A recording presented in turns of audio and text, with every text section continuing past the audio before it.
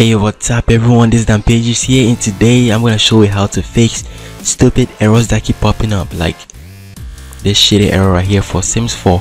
I know Sims 4 has been one of the great games out there, and it has so much errors too, so you guys wanna play and I wanna play too, but I keep on getting these stupid little errors and it makes me pissed, you know. So what I'm gonna show you here today right now is how to fix this error, the missing DLL for MSVCP120.DLL. So what you want to do is go to the Microsoft website. I'm gonna leave this link in the description, so you guys could just click it quick and go. Let me show you a screenshot of this. Sorry guys can see this, but it says the program cannot start because MSV120.DLL is missing from your computer. Try reinstalling the program to fix this problem. I know this is annoying, but you're gonna wanna follow each of my steps and we're gonna get through this. First of all, what you wanna do is you're gonna go to the link this link, I'll have it in the description. So it's gonna bring you to the Microsoft website, and this is a great website. You can download almost like drivers and you know all that.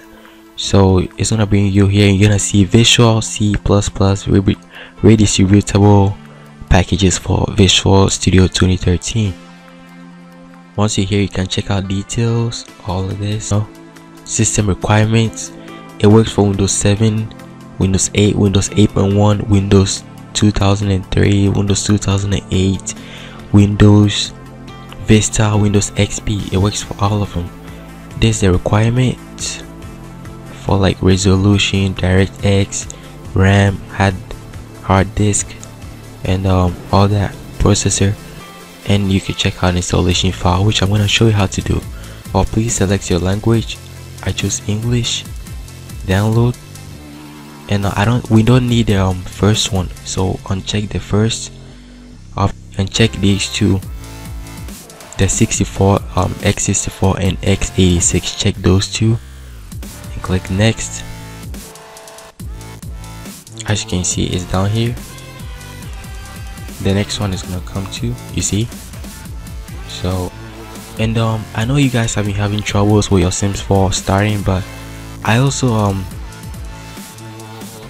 put some comment in there saying if you need any help, just contact me and we can fix the problem. TeamViewer is a great place that I can help you fix your game. But once it's done here, you wanna like go open the folder, and drag it to I suggest you drag it to your desktop to make it easier, like I did here.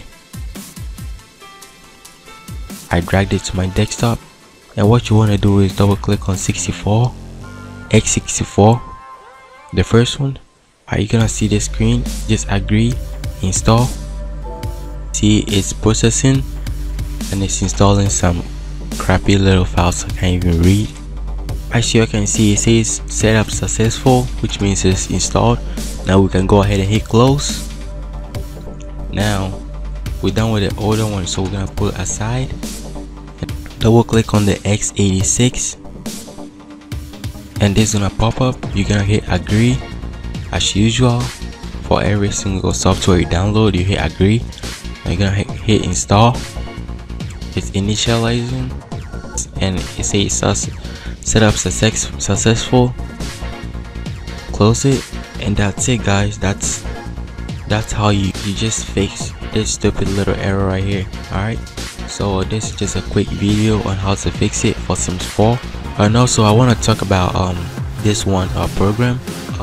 I can help you fix your Sims problem. Just comment and tell me, and I usually use TeamViewer, or I'll just choose another software to help you install your Sims 4 program. So just comment below, and also I'd like you guys to tell me the kind of videos I should make, and also you can comment that too below in the comment section. And stay tuned for my next video.